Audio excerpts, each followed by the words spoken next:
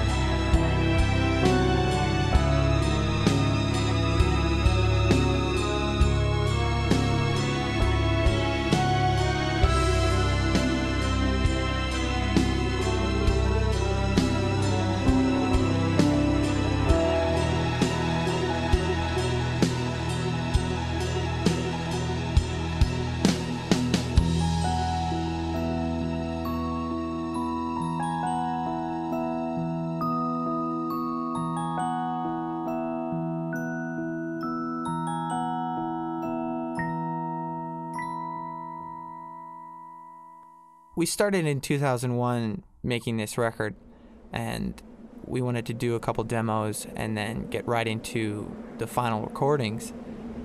I guess it all turned out to be something we didn't expect. Yes. Oh, this looks great. Here's where it is. Cool. This is perfect.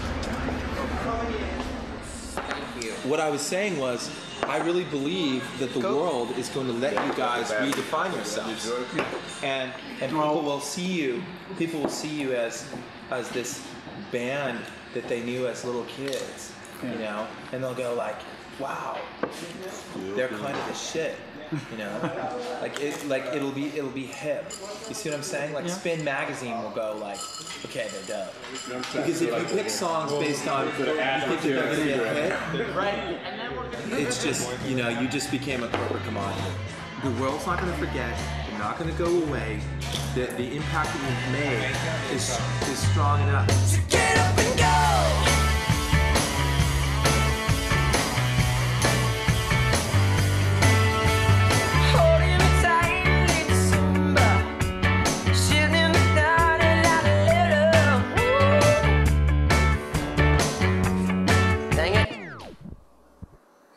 I just kind of did a little spillage, sort of.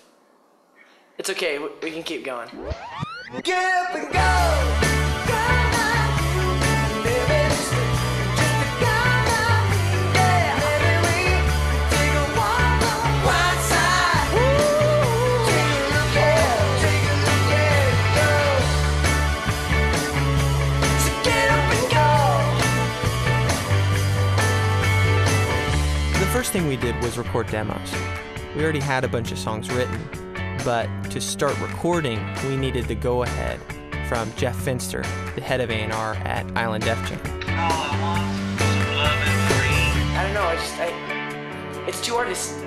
Won't you look to me like all I want, some love and free. So look to me like all I want, a little I don't know, it's like it's a little more vague. Sorry. I guess I'm a fan of vague. Hey, look, as long as you can sing it, it's all that matters. I salute you. Okay, let's go. When we first met with Jeff Finster, we brought him 4 songs and said, here's the music, we really want to move things along. His reaction was, go write some more, maybe try co-writing.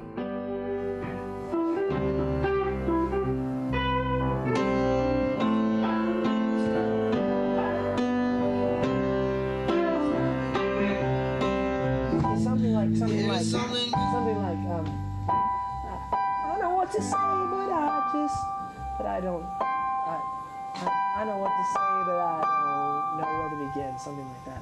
I know what to say, but I don't know what to say. I don't know what to say, but there's no where. Don't know where to begin. I know what to say, but there's no where. But don't know where to begin. I know what to say, but don't know where to begin. But that's worse. I know what to say, but don't know where to begin. He's letting go.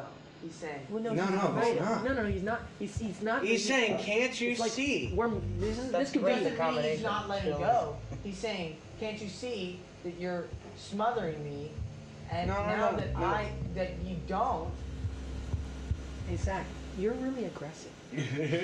I've got to yell through this wall thingy, okay, man? Really, you guys get along great. Like, I can't believe you can do this. Like, no one else is aggressive. Yeah. It's unique to get 3 people to like agree on lyrics. I mean, you should know that. It's like you get along pretty good.